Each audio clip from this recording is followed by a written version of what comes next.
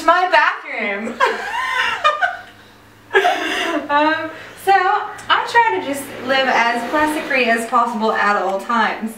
And to do so has been a little bit of a journey, trying to experiment a lot with how to reduce all the plastic wrapped products that we use on a daily basis.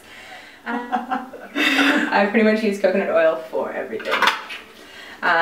It's cooling though, so as an oil in winter I sometimes switch it out for sesame oil, which I also conveniently have right here. This I can buy bulk and then top up into these little bottles.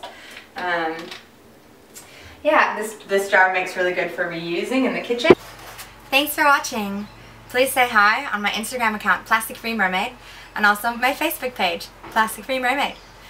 Stay tuned in to the YouTube channel for more videos. Thanks!